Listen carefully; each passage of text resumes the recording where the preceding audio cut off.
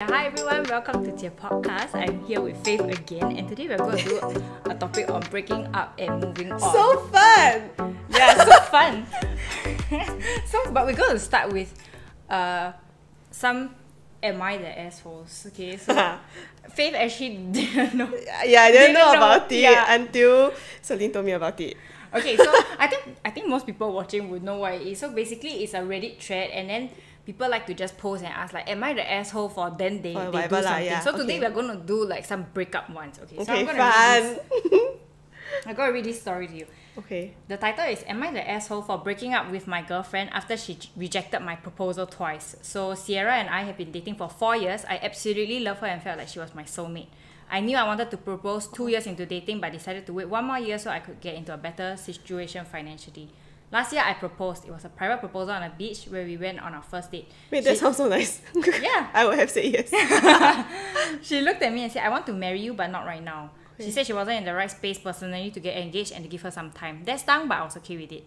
After all, I put off proposing so I can be in a good position, so it's only fair that I give her that chance.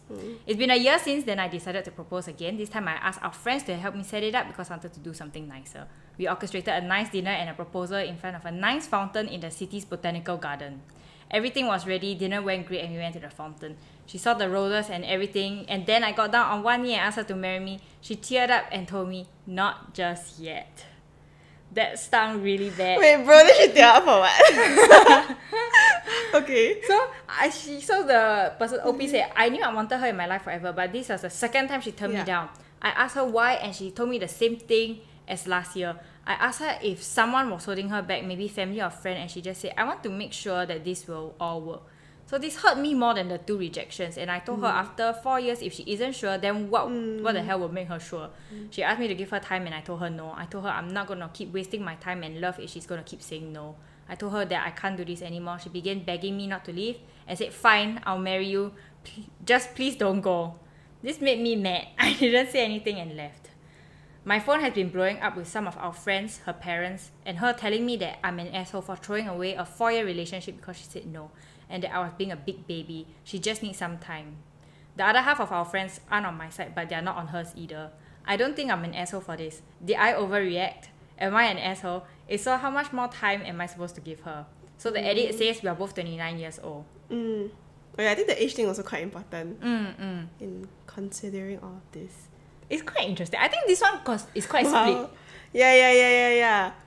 There are some cases that I read, they're very clearly that one person is just like nonsense. But Okay, this one okay. is actually quite interesting. Actually, I have a question because I'm like, okay, the first time that he proposed, it seemed like it came as a shock to the girl.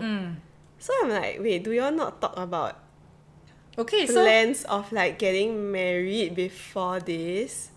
good That's question. one Because in question. edit 3, he said that we had discussed marriage shortly before I Okay. proposed the first time. She was Okay. into it and even told me that she couldn't see herself with anyone else. She seemed Okay, eager about the okay. idea of marriage, which is why I was shocked the first time and angry the second time. Right. No, yeah, then that, yeah. That's kind of strange. Yeah, because I would think that if you have spoken about marriage and plus like both are eager and on the same page about yes, we want to get married, then why wouldn't you accept the like, why Proposal, wouldn't the girl yeah. accept the proposal?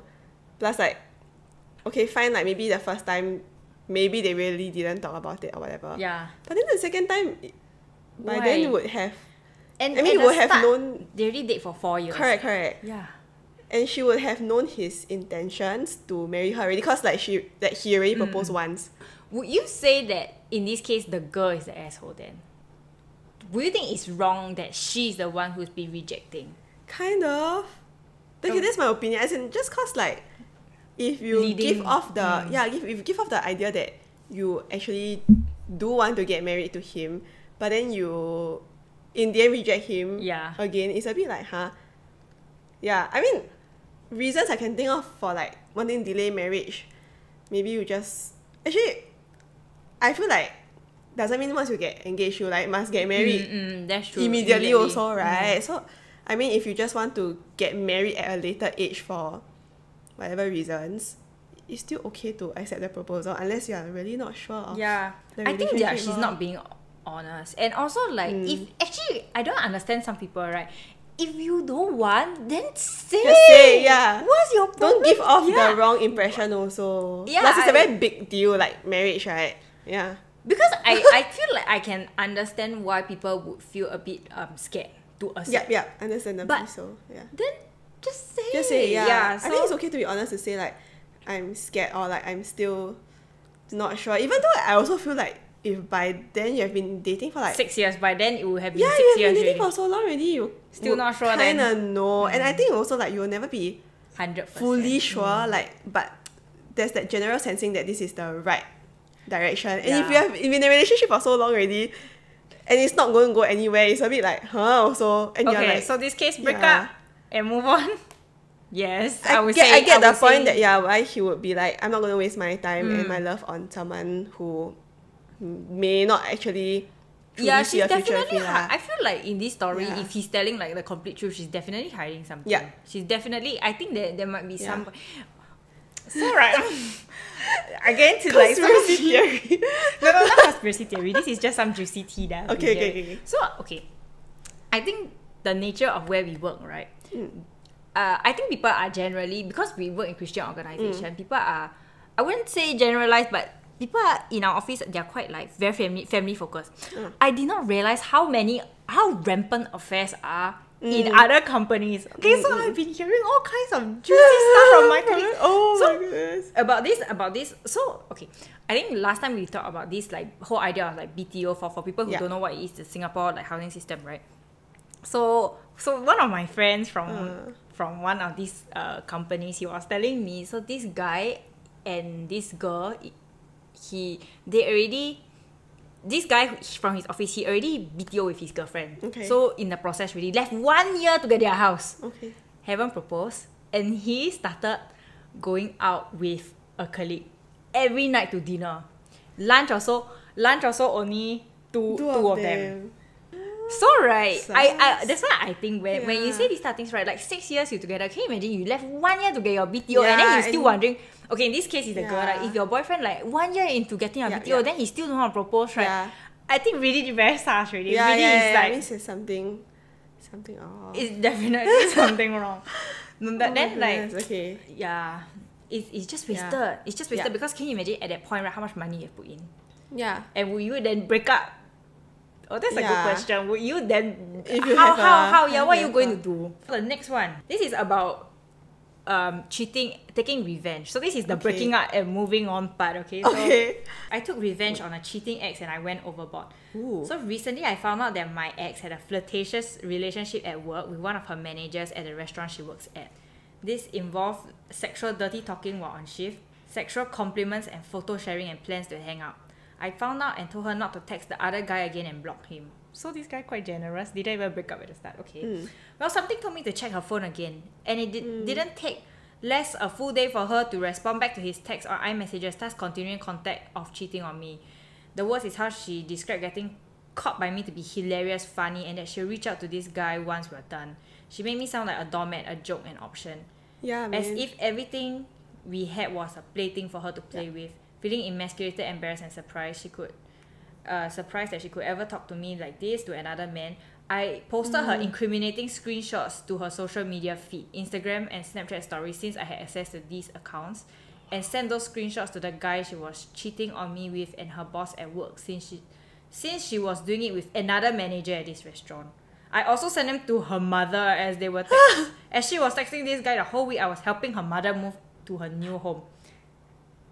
This guy responded immediately and her boss and mother has yet to respond. She later called me back to apologize about the audio, but the damage was already done and I broke the news to her about what I did and to screw her. I think I went overboard as this is something I've never done. Take revenge on somebody by screwing them over. Have you ever been cheated on actually? If never... No.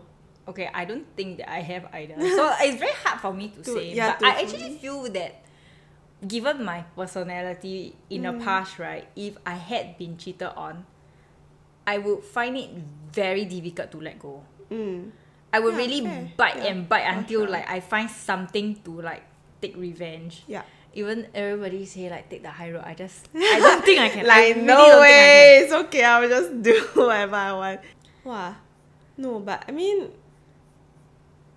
okay, I mean, I also feel like I may not fully understand because, you know, I've never been in that place, thankfully, of like being cheated on. But I think it's just a very reactionary, everything that he did was very reactionary. It's not the, okay, I'm gonna sit and think. Not malicious. Not, yeah, I would say not super like malicious. I mean, I don't think like he.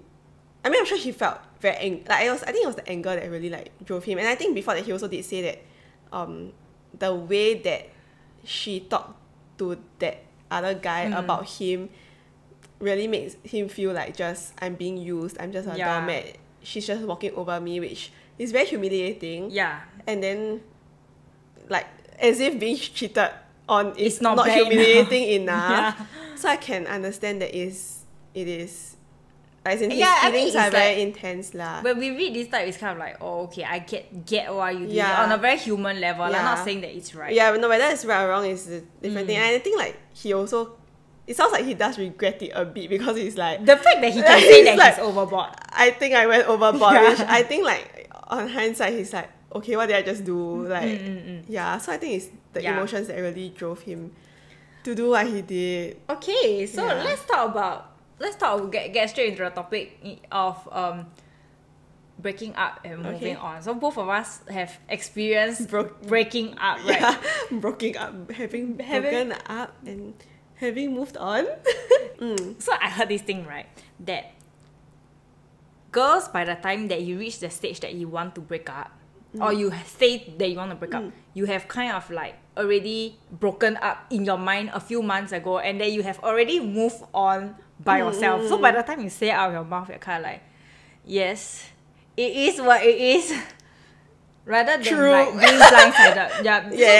Correct. Sometimes people say like the girls usually like will leave the guys very blindsided because you're suddenly like, oh, like that. And then there's nothing that they can do at that point to try and like change the situation because in your mind you already broke up with them like 1 year ago. No, I think it's true for my case. And like I think on hindsight I also feel like maybe it came off as a shock to my ex when I when I said that I wanted to break up. Yeah. Because I think for me it's like, okay, so the timeline was like, we were together for 1.5 years. But like, I think 1 year plus into the relationship, I already felt like, no, this was not it for me. like no way, I couldn't. And I think, so in January of like 2020, I already had thoughts of like breaking up. But I never really acted on them lah. I mean, it's just like okay, you know, like if it's just another difficult, you know, like patch or rough patch that we have to go through, then like God please help us, you know, that kind of thing. But then I think 2-3 months later during circuit breaker, I mean it was our like lockdown, right, in Singapore. When we were away from each other, I think I started to really think about the things that wasn't really sitting right with me in the relationship. So by then, like I was really like, actually I really want to break up already. Yeah, so I think probably I can't remember when lockdown was. Maybe like March, April, for like a month plus.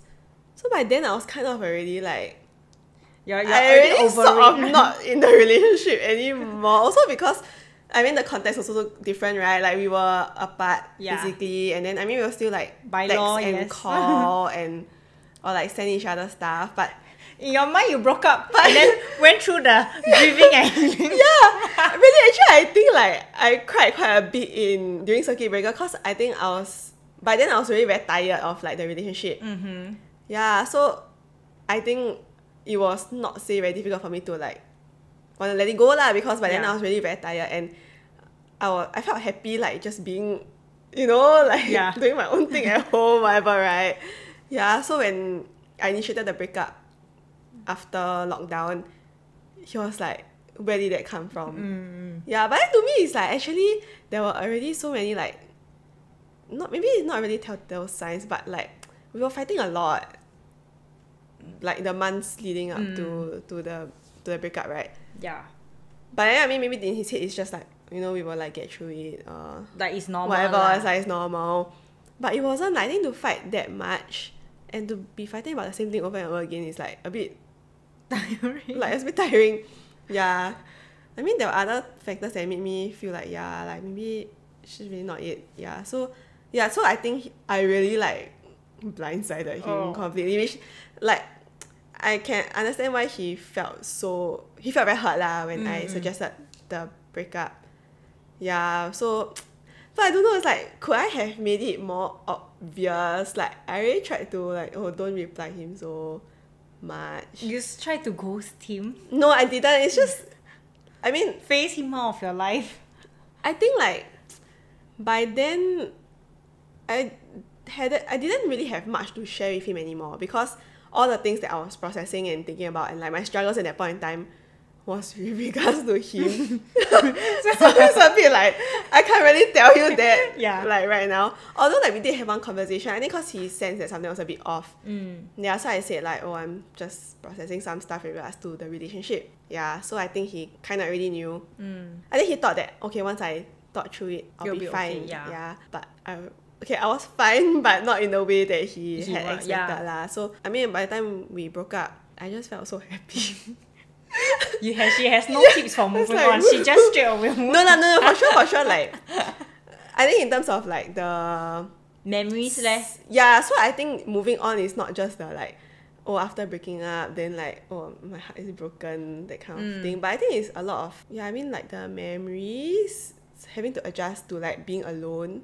I mean, like, to no longer have like a partner, right? Obviously, like, I think in the relationship, because my past relationship was quite toxic, so I think like my perceptions of relationships got very warped after that lah. So I was just like, I don't see why like being in a relationship is good, or like having, or like being married is good, because for me, like in my own experience, being in a relationship only caused me more pain.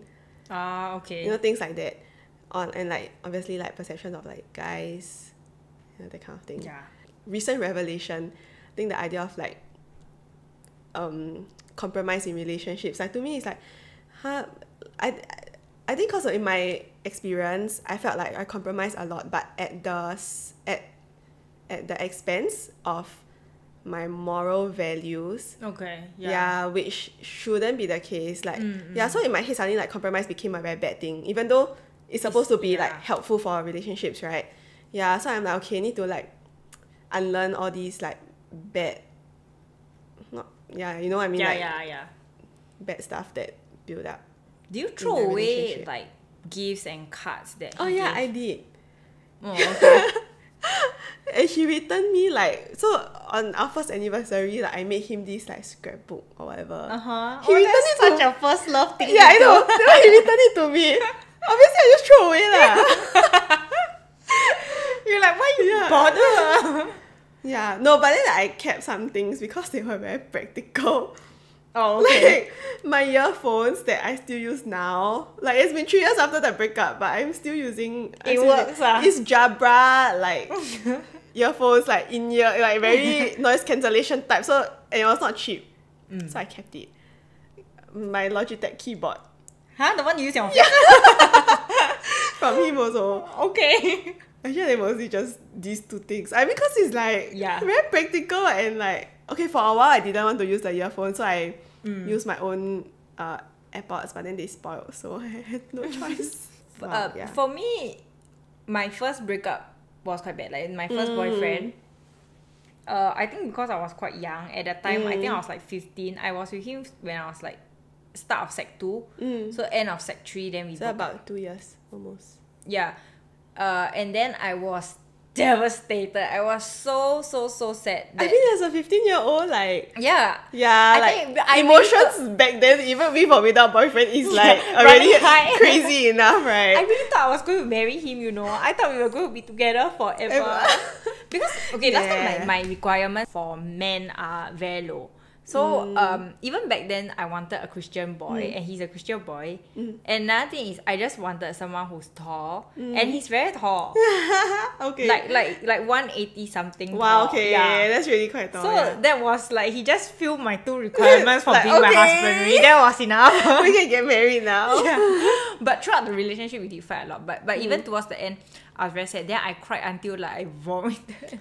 Yeah, I was that upset. Oh my god. I was so upset. And then after that, the thing is, so after about 6 months, we got back together. Then in about another 6 months, so the end of Sec 4, then we broke up again. Okay. Okay, so the first time we broke up, we always argue about the same thing. I think the last time I said it was because extrovert and introvert. He liked to stay at home, play computer game, I like to go out. And so every time he doesn't go out with me, I feel like, why you don't like to spend time? But the thing is, he also like to go out with, he likes to spend time with his friends also. Yeah.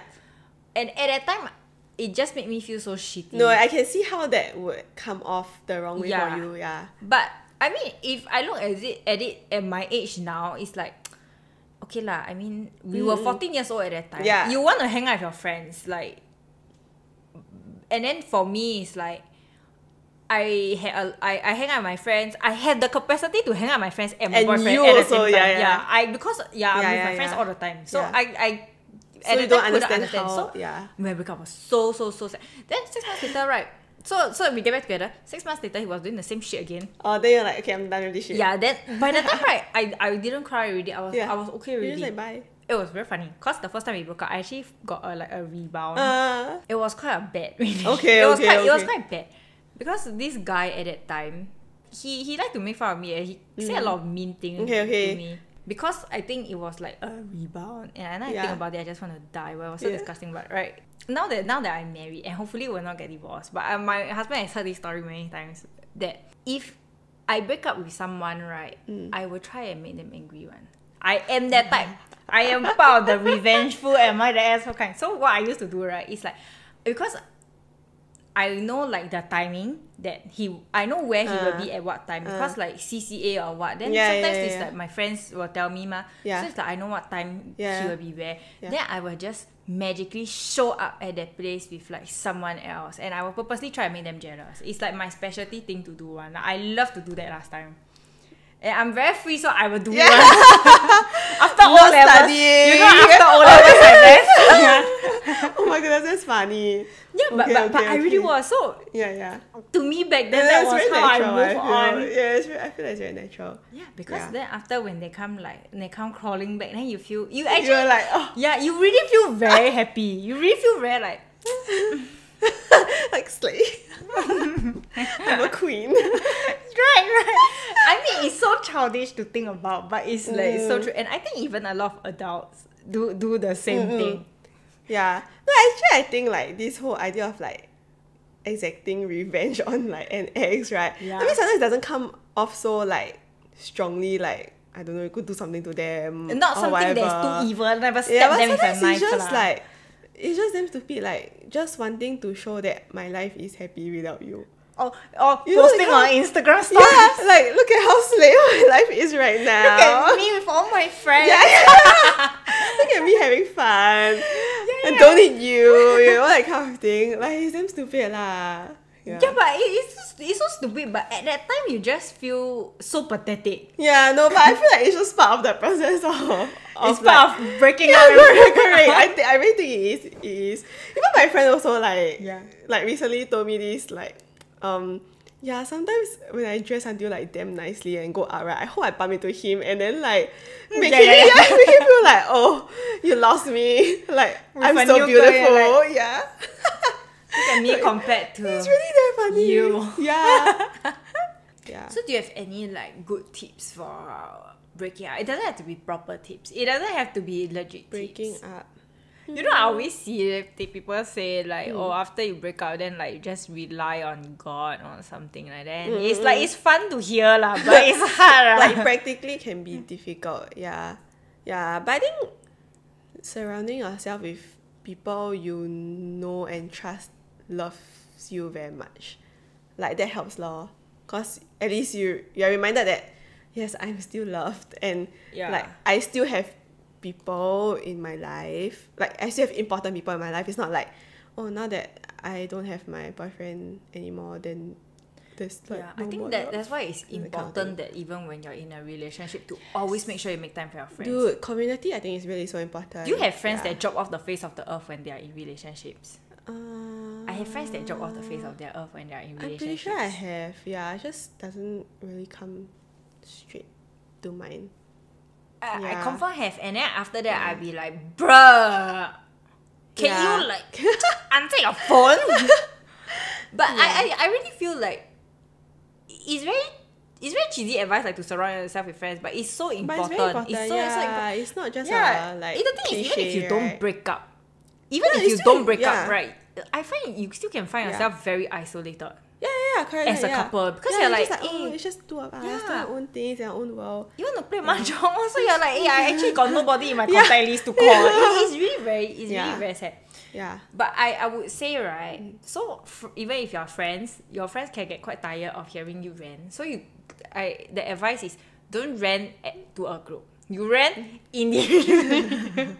So rant to different people, it does take actually a few times for you to say to get it out of your system, especially if that person did you wrong. And you're very angry. You will keep saying. So as to not tire out your friends, you tell everybody. For sure, you tell one by one. Don't say in the group chat. You PM. Meet them for coffee. And then you were like, it works, you know. It works. I mean, as much as you don't want to like harp on it, sometimes if you say enough, you get very sick of hearing yourself say it also. And that's when you're like, oh, okay, actually that's enough. I feel like that's enough. I've gotten it out. Time to move on, do whatever I need. So friends very important. And I think for me, like what works is also like just journaling lor. I mean that works for me, not just for like breaking up, but just in general when I'm processing different like difficult feelings or thoughts. It just helps me clear my mind a bit and get to the core of what I'm really upset about, or what I'm really like struggling with. And it's like, I think be patient with yourself, cause I really think it's not linear, like the grief process. There are days where I'm obviously now like I'm in like a way, way, way better place than I was like 3 years ago, right? But I think there's still new like revelations about like relationships that I wrongly learned from my past relationship, that I feel like, okay, it's something I just need to be more aware of, so that I don't carry like unhealthy, or don't carry too many like unhealthy thoughts about it into. But do you still feel sad? No. Okay. Yeah. Like when you say be patient with yourself, right? I still think that you need to, whatever is considered a reasonable time, because past this reasonable time, you really need to go and see a counselor or something. Because I think it's important. Actually, you know, correct. So I know this person long ago, but at that time this person was already 30 something, either 31 or 32. And the thing, right, when I met this group, the first time I met them, she was actually complaining about she was actually talking about how sad she was that her parents got divorced, and how disappointed she was that her father had left the family. So she's 32, 30, 31, 32. So I kind of asked, I said like, actually, when did this happen? And she said it happened when she was 8. Oh. And like, it really shocked me, because it's not funny, but like it's at that point, it's really like to be so upset about like something that happened so many years ago. Sounds very fresh when she said it. Like, I mean, I'm sure there will still be that kind of like hurts. Or like your own perceptions of like dads or like men because of your past experience. But then if at 30 something you're saying it like it's very fresh, like it just happened like 2 years ago. Tearing, you know? Means like it's a lot of unresolved part that's why so after a while we really need to see whether it is something worth like finding a therapist over. And also you do find a lot of people who, if you find yourself breaking up, right, and being heartbroken over the same type of guy, right, is also I think when you say journaling is to notice also patterns. It's true. I have also friends, right? I got a lot of friends. I got a lot of friends with very wild people. But it's really to notice, like, if you find yourself like breaking up over the same type of people. It's like why? It's just very interesting. You know, for me, right, I actually never throw away any gift or any card that I have gotten. Because it made me feel very happy to read it afterwards. You know? Why? Because he said all the good things about you, then you're like, then I'm such an amazing person. Legit. I'm like, well, that's quite funny. That's your loss. Funny. Hey, but okay, this doesn't work for everyone because Yeah. there's this another person. So there was one day this person, she very funny. She go and dig up all her old memories. And then she started to cry. And I was like, what the hell? Yeah, it's like, okay. Yeah, I was like, just throw it away, yeah, if bro. it makes you sad, then If it makes you sad, it's time to throw it away. Yeah, correct. Okay, no, but I think it depends. I think it really depends on your coping mechanism. I think because for me, I never regret how I dealt with it and that it ended. Yeah, okay. Fair. But I feel like there are some people, if you are the one in the wrong, then you will look back and then feel all these stuff things. But you know, it's important to forgive yourself also. Forgive yourself, look back at yourself, and tell yourself, oh, I'm a changed person. No, another thing. Oh wait, I got so many. You got so many things. No, because okay, so the second time I broke up, right? I make this very, very, very bad mistake of agreeing to remain friends. And that was very bad. Because when you break up, right, and then you don't cut it very clean, right? You end up cannot move on. It's a bit, you cannot move on. Then you're like, oh, because you can't forget how it is like to be friends with this person already. So that is my don't be friends with your ex so soon, at least so soon. Actually, I'm not friends with any of my exes, so it's kind of weird. I find I find it very. I don't know how people can still be friends with their ex, but I've seen people who have done it, and then now they're like married to like separate people. Like, I don't know. Do they like invite each other to weddings? No, that's why that's weird. Yes. Which is quite funny. Yeah. But okay, I mean, whatever works for them, but it's very rare case. But I think you still need that breathing space and time to get over it first. Because I went like straight into like trying to be friends, and it just never works. It's just messy. Yeah. And what else was I about to say? Oh yeah, just keep reminding yourself of what a terrible person that is. Even if you're the one who did the wrong thing, but it's just for you to move on. After you get over it, I find that after you get over it, right, and then you want to remember, actually, you think of it objectively. Actually, this person wasn't so bad. But if you keep harping on that, right, you will never move on. You're just thinking what a loss it is. Correct. Yeah. Yes. Okay, and with that, we will end this episode. Give your advice. Okay, we'll see you next time. Bye!